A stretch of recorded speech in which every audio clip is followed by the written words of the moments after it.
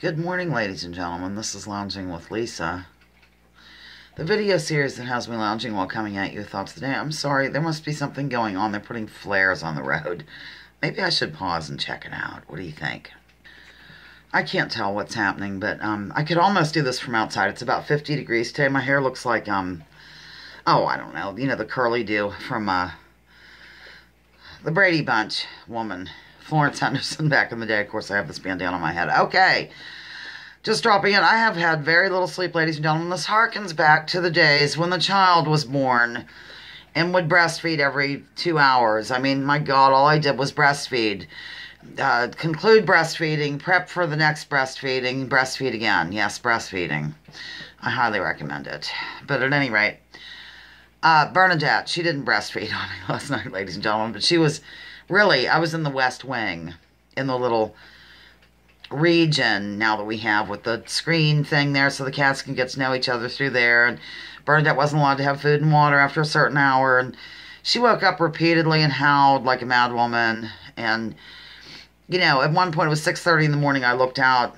I actually opened the bedroom window to smoke out of it, to be honest with you. And Bernard, the large outdoor kitty that comes and goes, he might be gone for 6 months and then he appears again.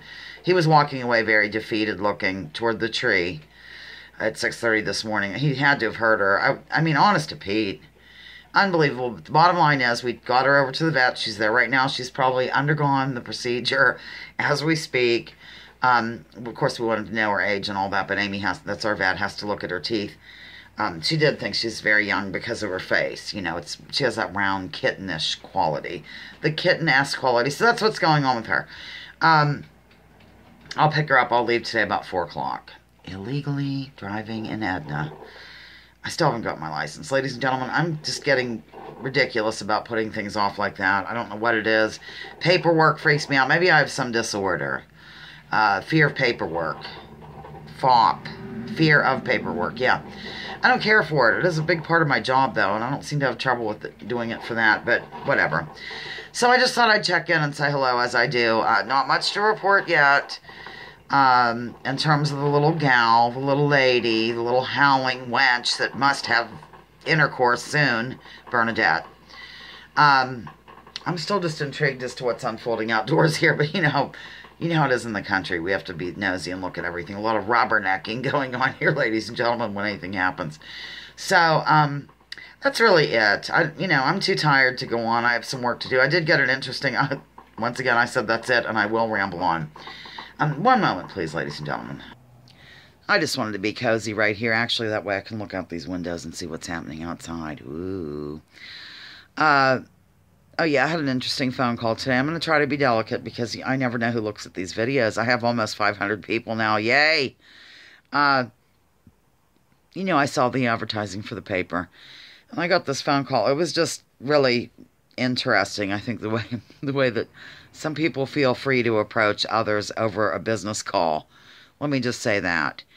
Some swearing going on the other end. Declarations of an objection to computer usage of any kind went on the other end of the phone. Very loud individual on the other end of the phone, to the point where I really just laid the phone down and took the information. I did sell the advertising, however, but at one point, honest to Pete, it was, how much abuse am I supposed to take on a phone call when, it was just crazy. Strange. I know I'm being very vague here because I know how people are, especially people who declare other people to be snowflakes. I notice they're the biggest snowflakes of all. I could probably burst into song over that, but I won't. Yeah, that drives me to drink. I see snowflake-ism in everyone, I guess. And I just think it's funny that we can't recognize snowflakes in ourselves. I don't know. I am so silly today because I didn't have a lot of sleep. I mean, there's certain things about which I'd be snowflake-ish. I'll admit it. I can't think of anything offhand, but I'm not easily offended, ladies and gentlemen. But, there are some things. I wouldn't say it's snowflakey. I would say that it's, God, I am really rambling on here. I would say it's more common decency, when it's not displayed, to which I object strongly, I guess. And it wouldn't be like, I don't mind if you make fun of me or something like that, because I make fun of me all the time.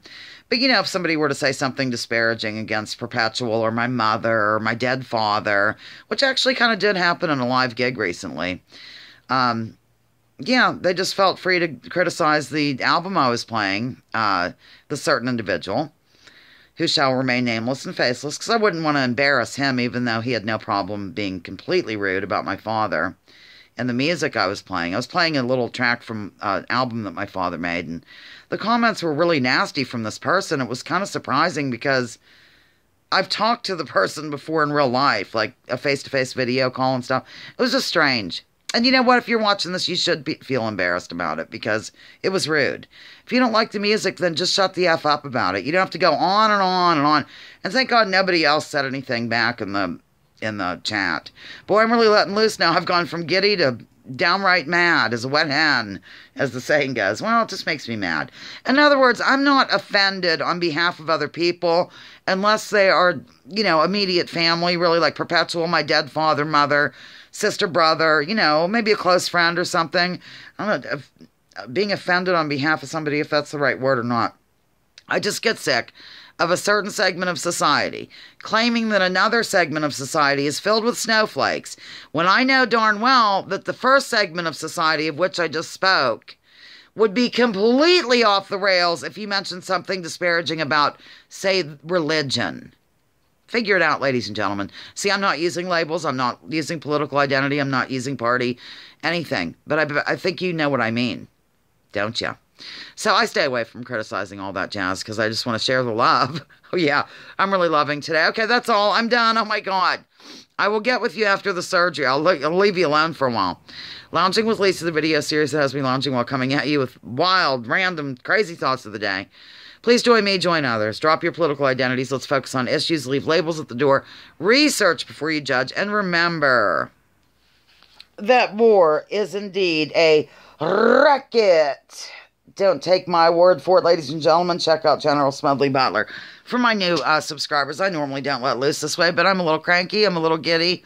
All wound into one, and I just had some emotions, and I displayed them freely here on YouTube. Love you.